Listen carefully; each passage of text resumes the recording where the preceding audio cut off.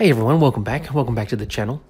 My name's Grant, and in today's video what we're going to do is we're going to talk about my current street photography setup, Micro Four Thirds street photography setup for 2023. The cameras I use, the lenses I use, and the potential lenses I'm going to invest in moving on further in the year, particularly for street photography, right? So let's roll that intro and let's get straight into it.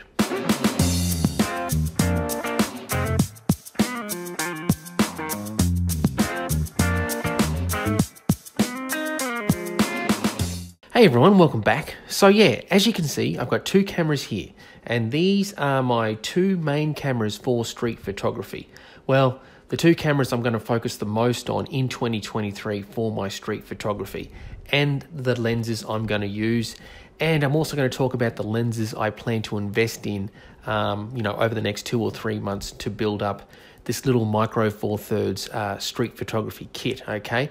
So let's start with the first camera. Okay, first camera is my trusty old, well, I shouldn't say old, I should say new Lumix G85, okay? This camera here is my, well, I guess you could say my DSLR looking style feel street photography camera, okay? It's a little compact, tiny camera that's perfect for street photography, but still has a deep grip, okay? Sometimes the more rangefinder style cameras are better for certain things, but the grip is not there, right? With the G85, I find it's the best camera, well, for me, for street photography because of the grip. And this is one of the reasons I got this particular camera, okay? Not only for like a C cam in my YouTube setup and for all my sort of client work, but also for street photography. This camera here is going to be paired up for street photography with the Panasonic Leica 12-60, okay? So this is going to be my zoom street photography combo in 2023. I have shot with this 12-60 a lot lately on my Panasonic GH5 Mark II and have got great results. But I also get great results paired up with the G85 as well, okay? A great combo, a great zoom combo for the streets. This lens fits really, really well and balances out really well on the G85 camera. Well, any sort of, DSLR style of Lumix mirrorless camera, right, with that deep grip.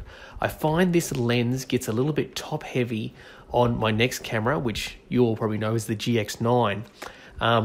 This lens for me doesn't really work well with that particular camera. That's why I'm bringing in two cameras for my street photography. Will I take them both out for street photography sessions? No way. It's either going to be one or the other 99% of the time. So yeah, this is my first combo, G85 paired up with the Panasonic Leica 12-60 lens, okay? I have used it, just in and around the studio, but I am looking forward to taking this out onto the streets as well and getting stuck into things with this particular combo. Such a great combo, balances really, really well.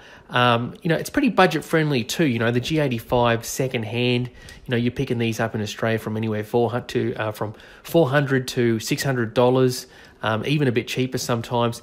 And this Panasonic Leica lens, if you look really hard, you can pick this thing up from anywhere from, well, again, $400 to $600 second hand. New, this is about $1,000 still. New, this is about $1,000 still too, right? But on the second-hand market, it's a real great street photography combo that's super versatile. If you haven't done street photography with a zoom lens, I highly recommend you give it a go. It's absolutely brilliant. Don't mind the vaporizer smoke machine thing I've got going on over here. It's just to add a little bit of ambiance to the video, right? But yeah, that's the first combo. Let's move into my second combo or combos. Okay, second combo is going to be these three pieces of kit right here, okay? The Lumix GX9, this is going to be, get over there, this is going to be my main street photography camera. Why? Well, if you go back and you search on the other videos, you'll know that, I've got a fair bit of history with the Lumix GX9, mainly because of the size point. I do plan to get a grip for this particular camera as well, just to give it a little bit more finger strength, and a couple more batteries as well, and a charger. But you know, this camera is a beast for street photography, right? And I plan to make a video about the GX9 and some different sort of points and different ideas covering the GX9 for street photography. So make sure you tune in for that. I'm also going to make finally a video on the monochrome settings on the GX9 too. But anyway, I digress. This is going to be my other camera. I shouldn't say second camera because I'm planning on using them both just as much as each other, depending on the environment I'm in, right? But I guess this is going to be my workhorse. This is what I'm probably going to focus a lot of my emphasis on, the GX9. This camera here paired up currently with the 12mm f1.4 with the clicky aperture ring. This is a great combo. I used to use this particular combo a lot before I sold off this camera in the middle of the year. Recently got it back. This was a great wide combo, 24mm full frame equivalent, really fast lens with the 1.4 aperture, great for low light. Again, both cameras have image stabilization, which is absolutely brilliant for low light shooting and lower shutter speeds to get creative with all that sort of stuff.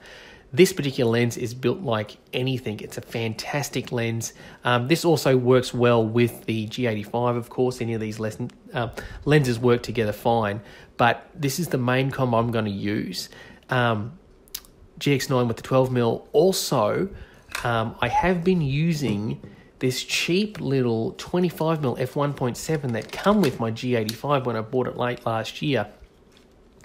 I'm really enjoying this setup as well. This is a fantastic, you know, nifty 50 style of setup. It's super light. It's not top heavy. It's balanced so well, even without the grip and stuff. This, yeah, I did a brief photo walk with this combo the other day, and it was brilliant, right? It performed really well. A lot of people are saying they've got focusing issues with this 25mm f1.7. I haven't experienced that yet, but, you know, maybe I just need to spend more time with this particular lens to see how it goes. But yeah, that's going to be another combo that I'm going to use a lot. You know, this will go in a small bag, absolutely no worries whatsoever, right around the shoulder, or even just take one lens out at a time, 2 batteries in the pocket, this around the neck, and, you know, away you go. Awesome street photography setup, okay? So yeah, that's that combo as well. Let me bring in the other camera just back into the mix for a little bit. There we go, G85 and GX9. GX9's got the 25. This is going to be my Zoom street photography combo. Be sure to stay tuned for more shorts and reels and videos on the results of this setup here and this particular setup here. Now, moving forward, I do plan to try and get the 15mm f1.7 for the GX9. You know, that seems to be the go-to street photography combo for this particular camera. Looks really cool too, but you know, the proof is in the results that it gives. But yeah, that's one lens I'm looking at getting for this particular camera too. The other lens, if I can get it at a good price, will be, let me just move this over here, move this in like that. The 25mm, the Leica version, the 1.4. I want to hold onto this lens and I want to get that lens too to do some comparison testing about the focusing and all that sort of stuff. The colors, do the Leica colors make any difference to the Lumix colors? Does that extra stop of light really make much of a difference to the weight, the build, all that sort of stuff, right? So I do plan to get that lens as well for some street photography. So that means I've got a nifty 50 with the GX9, either the 25mm f1.7 or the 25mm f1.4. I guess that'll sit right there. And, you know, keep that bad boy in the mix as well.